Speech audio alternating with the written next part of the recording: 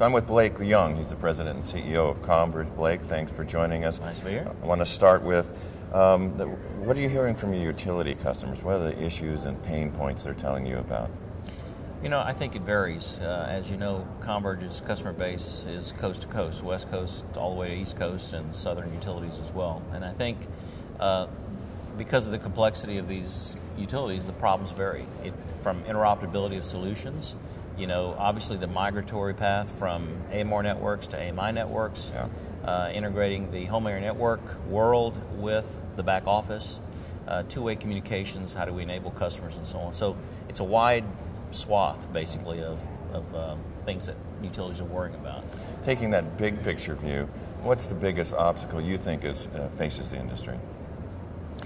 I think if I had to peg it, it would be interoperability of solutions. And I think that's exactly what we've seen this year at DistribuTech, where customers are asking very detailed and deep questions about interoperability of various solutions, whether those are home area network solutions, their utility back office, and then of course with the metering network itself. The home area network has gotten a lot of attention. There are millions now of home area network capable meters out there. When you look at the statistics, very few of them have actually been activated and in use. What's holding the home area network back? I think a couple of things. One is, you know, customer pull is one obvious, and I think the lack of customer pull is related to, well, what's in it for the consumer? I mean, the prevalence of variable rate structures, dynamic pricing, critical peak pricing, time of use being able to be delivered in a real way to customers is obviously not prevalent, although there are exceptions. If you look at large utilities in the Texas market where you have very heavy competition, Florida, Gulf Power, have been working for years with dynamic pricing, but we're still early in the curve. And I think as we see that move forward, hopefully with some regulatory pressure and influence, you'll see that shift. 5 to 10 years from now, who's going to be supplying home consumers with home energy devices? Will it be the utility, home energy management devices? Will it be utilities? Will it be Home Depot, Best Buy, Walmart, Verizon, Comcast? I think the utility will continue to play a very strong, influential role in capabilities delivered to the end consumer.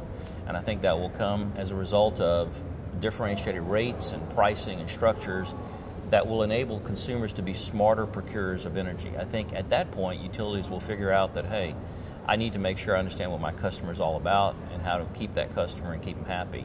And that goes back to what's the killer app of the smart grid? I think it's all about personalization. You know, there is no one killer app, and the capabilities that will be delivered to consumers will be through these devices. Well, let's talk about demand response, the heart and soul of your business.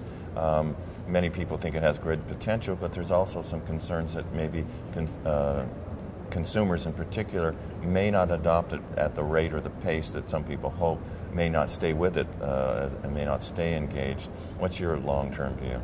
We see no evidence of that, and I'll give you my reasoning. Last year, we enrolled over 210,000 residential customers into mass market programs. And they enrolled for two reasons. One was a socially aware, environmentally conscious consumer who could care less about how much a rebate is or the rate or whatnot. They just want to do the right thing. And the other is attracted to either a smart device, an intelligent thermostat, and an incentive to become part of the program. So in order to attract that volume and enroll that volume of customer, you have to be able to market to them. We did 11 million direct mail drops last year to enroll that kind of customer base. So we see momentum building in terms of the attractiveness of DR, and the churn rate is very, very low in these programs. Okay. So the companies typically have a theme or a focus in a given year or period. What's your 2011 focus?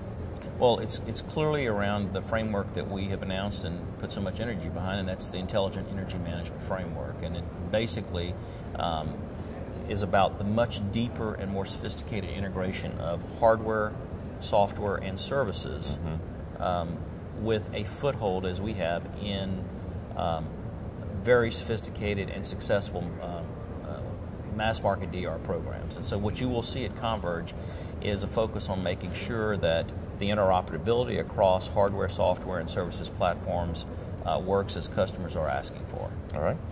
So, and given that overview of where you're going, what's your biggest challenge then in this year?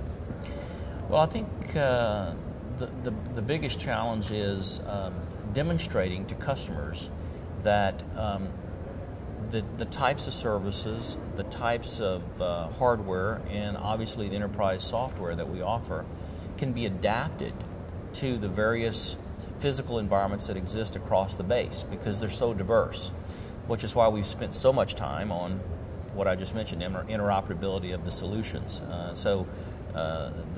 The hardware agnostic and protocol agnostic nature of what we're doing is really real, and we're focused on that for that purpose, to demonstrate to customers that we can mix and match solutions in a way that fit their specific needs. So it's moving away from an engineering focus, and leading with a thermostat foot or a DCU foot or this in-home display foot, and leading more with a solutions orientation to the utility. If 2010 was the year of the smart meter, what will 2011 be? That's the theme for 2011. I think it's what I really referenced earlier, and it's the year of interoperability. I think utilities are grappling with this transition. I think there was a bit of a misconception that, wow, all the stimulus dollars, everyone's going to be in the smart grid, and here's the date it's going to happen. Well, that's not the case. And we think that's great for business because we have customers grappling with relatively new AMR networks that are in place with no plans to change them out anytime soon, right, and beginning a transition and migration to AMI sophistication, all the while looking at what's going to happen with home air networks, enabling the consumer and so on. So sitting back and saying, how do I make all this work together? Right. And so interoperability, I think, is going to be part of the name of the game in 2011. Great, John. Thanks for stopping by. Yeah, thank you. It's good to see you. Thank you.